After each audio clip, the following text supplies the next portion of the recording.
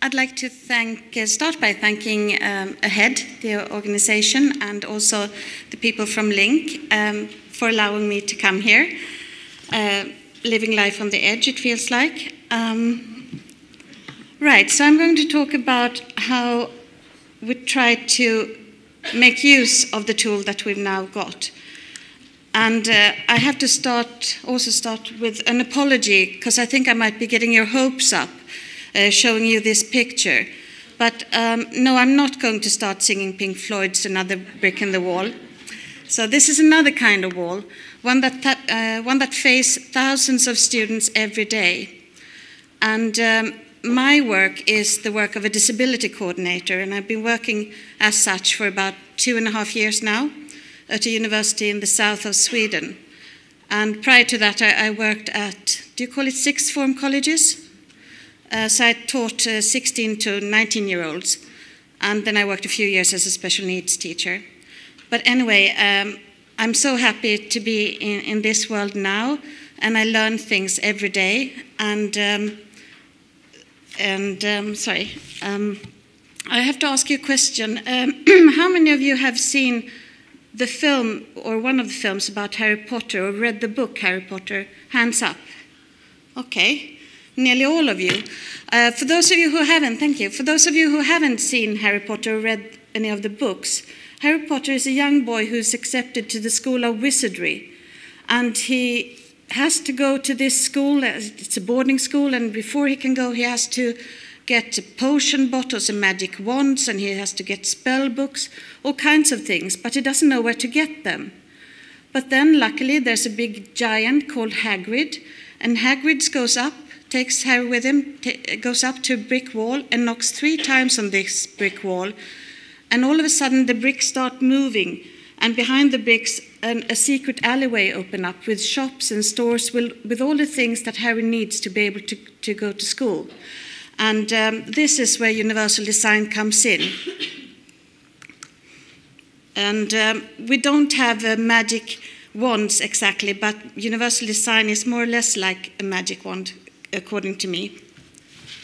And I first heard about universal design 2 years ago here in Dublin, when Joan McGuire gave the keynote speech about universal design in education, and whether that was any of our business. As it turned out, it is. And what I like about universal design is that nobody needs to wait and see if they are invited in, because even in the name universal design, students are already included. Sometimes it feels like when you use the word inclusion, that of course we have to use and still use a lot, is that when you use inclusion, it feels like a few students are invited to join the rest of the students. That was my first thought when I was here in Dublin 2 years ago. That, oh, well, eureka, why haven't we thought about this before? Even changing the name to universal design.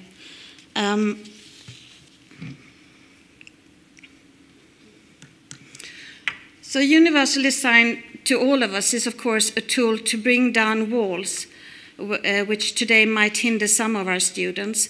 And the principles of universal design are like tools, like these screwdrivers on the picture in front of us. And the thing I was worried about before I started working or trying to implement or spreading the idea of universal design was whether I knew enough about universal design, and who was I, just being new at university, and I barely knew about universal design. But then I started using questions, and I also found out that there's nothing to worry about if you don't feel that we can't just sit and wait for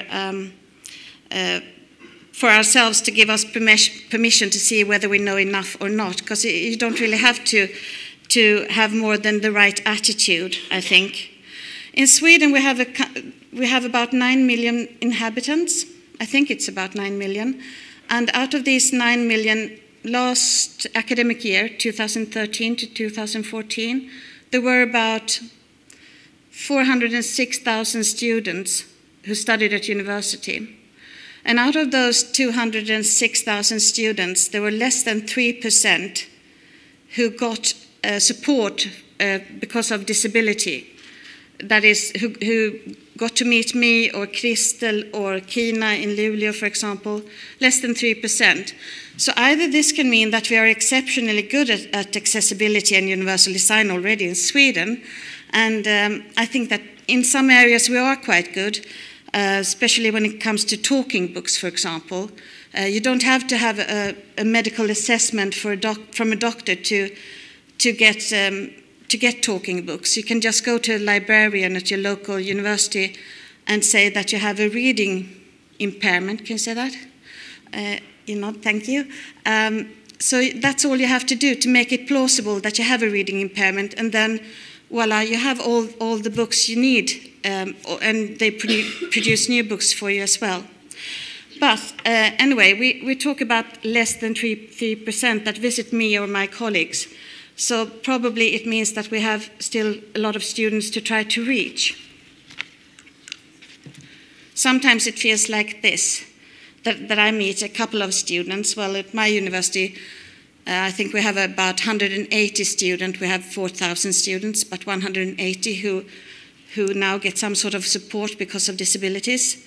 And I'm trying to talk to the communication department to see how we can, if I can use them to try to get the word out that there's more help to get to. Then, of course, there are the hidden number of students who have disabilities but don't have a medical assessment. And that's an even bigger problem. How on earth do we reach them? I've tried to talk with the counselors, if you call them that, the student counselors and other people, to see whether we can form a discussion group and see if students who are very nervous about giving presentations, for example, can have other ways of being examined, or they can have do examinations with that everyone can do examinations with computers and things like that, and with spelling programs. So one teacher was opposed to that because this would mean a lot of extra work for the teachers. And unfortunately, I didn't rebut that. So I will come back to that later on this spring, because I think there are things we can do. But when it comes to universal design, I think that the idea that we can try to use all students, that every student stand to gain from universal design's principles, that might be an incentive for teachers to do even more than they already do today when it comes to making teaching accessible. And the question, when I was here 2 years ago, was never if. I would try to spread the word about universal design to teachers at my university where I work, to those, if there were teachers who didn't know about universal design. The question was never if, but rather how I would do this. And then, of course, I've used the words of my colleague down at the University of Lund, Crystal Berg, who sits here on the second row. And quite a lot of people at my university now know about Crystal, of course, and Kjetil, I've told him that too. And Crystal quite often says that our job as disability coordinators is not to start chasing ideas for the right diagnosis for a student, to see which student would get support or not. But our job is to chase ideas. So that's what I've taken to heart. And I've tried to, there it is. I've tried to look for ideas, both, of course, for the individual student, but also to look for ideas when it comes to implementing universal design out on campus to different bosses at the university and to different teachers. And the thing, when I've talked about this, because I was a bit impulsive when I wrote the abstract for this speech, then I had to think about what I actually do. And it looks like I've been following 3 guidelines, and the guidelines are here. No to no questions, spread the risks and problems that matters. And when it comes to the first guideline, no to no questions, I think it's quite evident that I try to ask questions where you can't give the answer no to me. So I go and ask the Pro-Vice Chancellor. I did that last June, for example. I asked her whether she could be my sounding board for a project that I'm working on.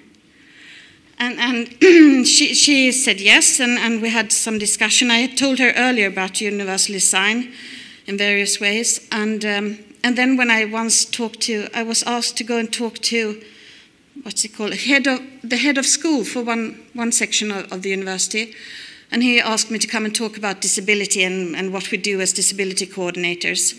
And then, of course, I asked him, well, would it be possible if I can use 5 minutes to talk about universal design? So I try not to be a nuisance, but I never pass up any opportunity to mention universal design. And I always try to do it through asking questions or inviting people to cooperate with me or asking them, as I said, to be my sounding boards. So, and it's been really a lot of fun and still is. And this may not look like fun. I do use the law, but rather gently. I don't go banging people on the head with the law. But I try to keep people up to date. Everyone is so busy with their own thing, of course.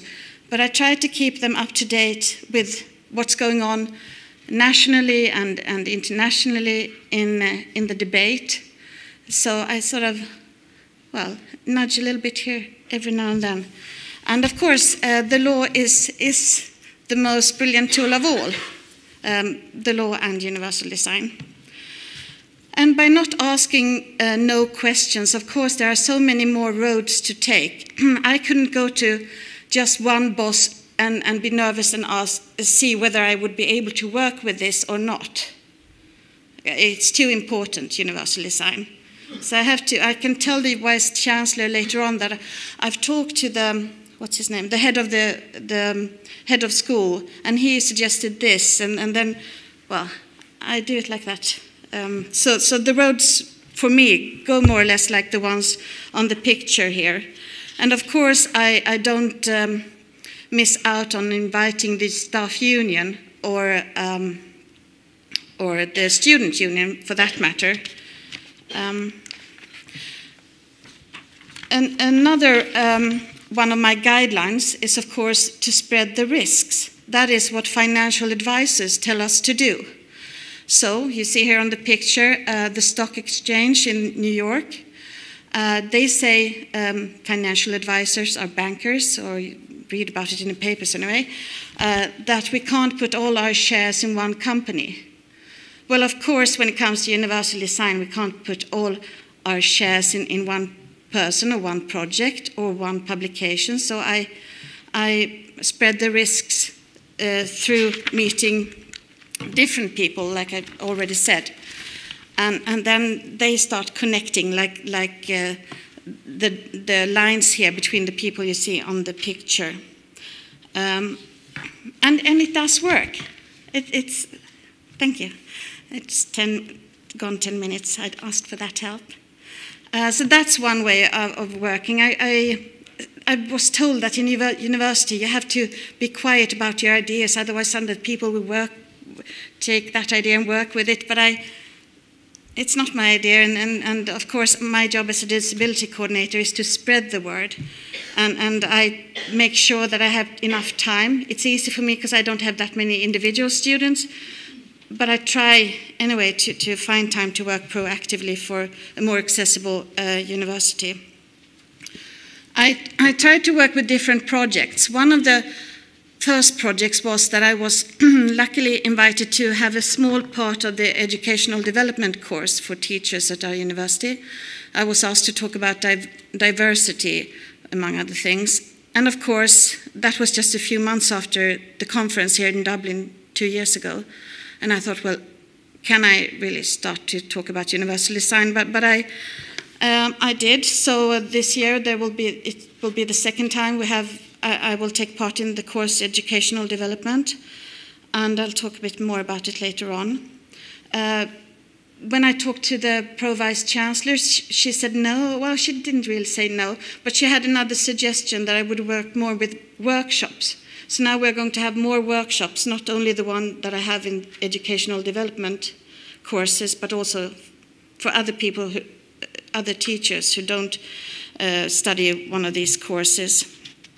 We have a publication that will talk a little bit about universal design, and I have a bigger project in the pipeline, and I'll come back to that too. Oh, sorry, I forgot about that. That's the project. And here on the left-hand side, you will see a green publication. It says debate, educational development, more or less. And come August or September, there will be an issue about accessibility at university and about universal design. If any of you, I don't think you will be paid, but if any of you would like to contribute a page or a few pages, please don't hesitate to come and talk to me. I'm quite happy about that. And the small print, if that's the word, on the right is called Teach Accessibly, a guide for teachers at universities to teach more accessibly. And I'm working with the student union and some teachers from the teachers union as well to anchor the things that I do. So we'll have a meeting next week, one of all the meetings. The third guideline that I try to use is, of course, to find problems that matter. And all of these 4 problems that I've found, or that I try to use, are well known to all of us. And the first one, symbolized by this clock, is, of course, lack of time. And because that's one of the first things I heard at university. Teachers, they don't have enough time, and everything is counted by hours and minutes nearly. So what better argument than saving time, like I remember Joan McGuire said here 2 years ago. And of course, economy.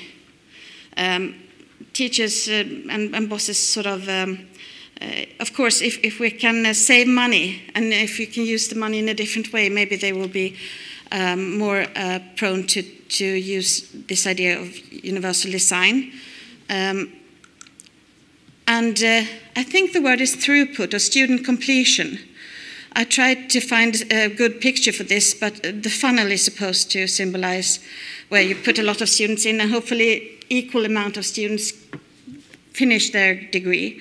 And that's also a problem I've heard about retention, not enough students completing their studies, and that's also where universal design comes in as an answer. Of course, all these problems have universal design as their answer. The fourth and last problem is pedagogical discussions, the lack of pedagogical discussions. But of course, if you start talking about how you can save time, how you can save money, how you can make more students complete their studies through using universal design, well, all of a sudden you have, automatically pedagogical discussions. So those were my 3 guidelines. If I go back to the course about educational development, it's quite easy the way I try to do it, and since I was a bit nervous, as I said earlier, whether I knew enough about universal design, the headline for this part of the course about accessibility and universal design was, would universal design work as a tool to increase accessibility and also save time for teachers? That's a little one of the arguments again. And I remember Joan McGuire, she said that when she talked about the origin of universal design for instruction, she said that in the late 90s, there was some sort of competition in America where they went to universities and asked them whether they could use the principles of universal design in higher education to save time and save resources. So I put it as a question, so that by doing that, I dared to take it in, well, to use this angle of the course. You see, the presentation we gave, a colleague and I gave last year went so quickly. So here on bullet point number 2, you see even the letters didn't have time to stick here on the slide. So I'm sorry about that.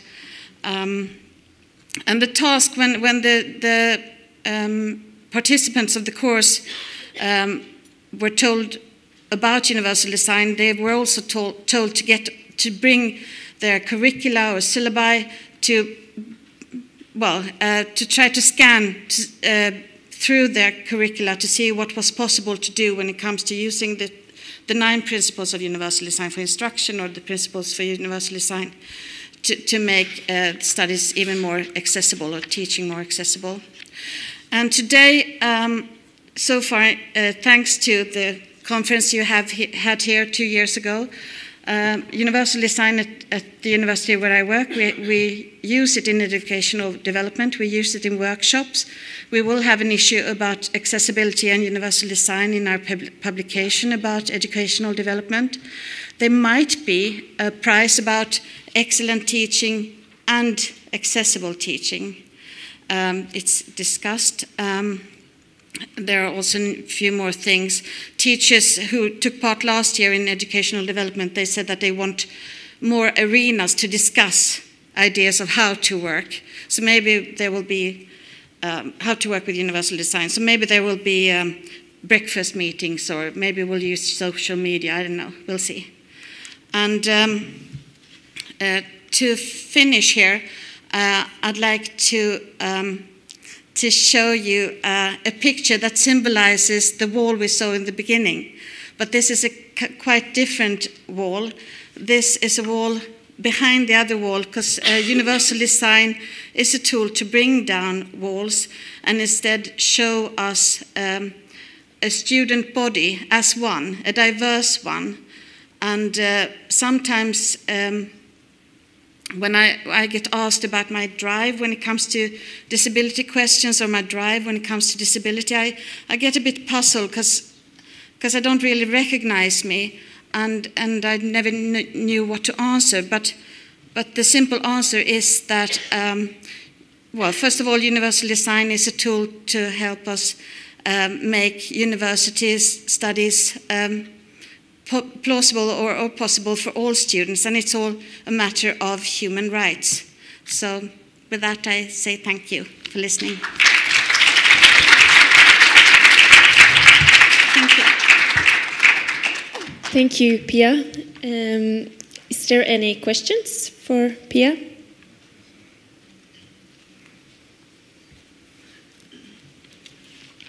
We have 5 minutes. Time for a lot of questions.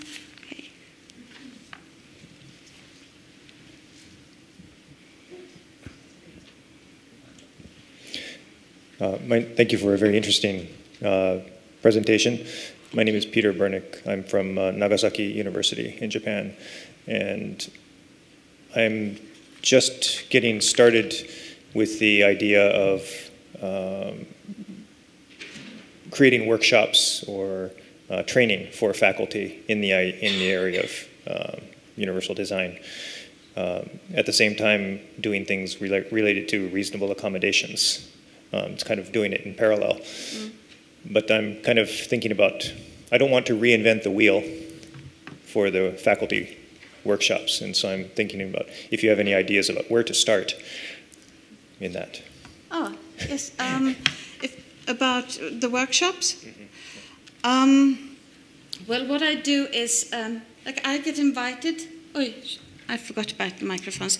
I got excited. When I get invited out to different, institutions to talk with teachers, every time I talk about, like, I have to understand their world, and I'm an old teacher, not at university, but I'm a teacher anyway, so I know the trouble with time not being enough and things like that. So I think it's just like, well, somebody said that we're all in sales now. I'm a language person actually, but I think that people who are in sales do say, or if you're looking for a new job, I think don't they say that you have to look for the problem that are really difficult for the ones that you are trying to sell to.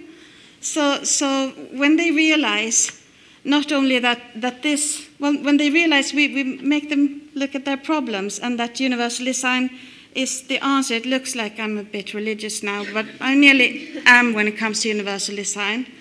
So, and also that I haven't met a no yet, not even when I'm out with teachers. And I think it's because I invite people, I don't come with the concept. I don't come with, okay, here you have the checklist, because Joan McGuire, she said it's not as easy as a checklist, and it's not as difficult as rocket science, she said. I have a good memory for some things. So when you invite people in, and also I understand time. So one of the big projects that I was talking about was that, oh, I forgot to say that, the Pro Vice Chancellor, she came by my room on Monday this week, and she said, by the way, I'm working on the strategic plan for our university, and we will have 3 objectives. One is digitalization, one is work placement. All students are out in work placement. And the third one is universal design. So I'm so happy with that. Thank you. So I don't know, it's so self-evident with that this is something that all students are benefited from, and that you can't. If you say that they save time, you save time and resources, and use the law a little bit, and I just try to find the problems that matter, and of course it is human rights, but I think when we just talk about a small group of students, sometimes people think, well, they are your students, Pia, sort of, and well, we have 2 of those now, but so it's just interesting. I'll have to keep a lookout and see if we can learn from you. I'm sure we can. Thank you. Thank you. Actually, we have the room for one more question. Anyone?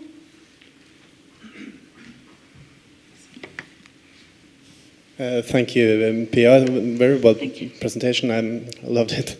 My name is Kjetil Knal. I'm from Universell in Norway, National Coordinator for Universal Design in Higher Education. You said something very important here in the end, which we have learned as well, is that if you present to academic staff a whole concept of universal design, they will just won't be interested. I tried that once when I was having a speech for university pedagogical courses, and I presented a whole idea of universal design, and they were so afraid. And they asked the question in the end, can you tell me just one thing I have to do? And you have to flip the side of that coin, because if you present a total concept, no one will listen. But where to start is actually the most interesting question, and that will differ from group to group according to who you actually meet. More a remark than a question, but I think you're doing the right stuff. Thank you. Was there a question where to start now? Yeah, I think we have to stop now. Okay. But Pia, you will be around the rest of the day and tomorrow? Yes. Yeah, so you can ask questions then too. Thank you. Thank you. Thank you, Pia.